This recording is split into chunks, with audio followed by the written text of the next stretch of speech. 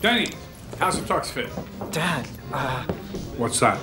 oh, it's a sculpture I found in Greg's jacket. This isn't a sculpture, Danny. This is a device for smoking marijuana. Really? Not mine. It's not.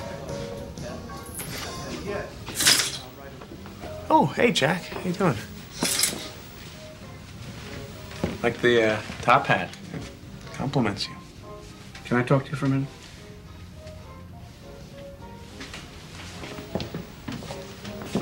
Sit down.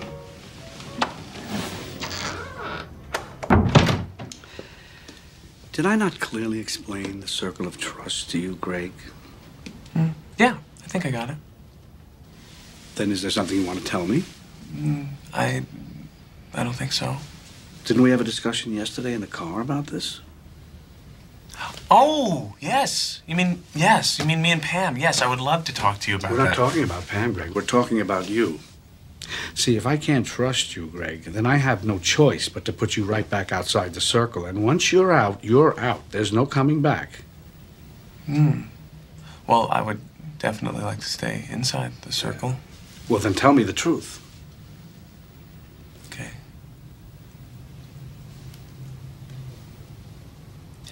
Jack, I don't know what we're talking about. All right, now look, Focker. I'm a patient man. That's what 19 months in a Vietnamese prison camp will do to you. But I will be watching you, studying your every move. And if I find that you are trying to corrupt my firstborn child, I will bring you down, baby. I will bring you down to Chinatown.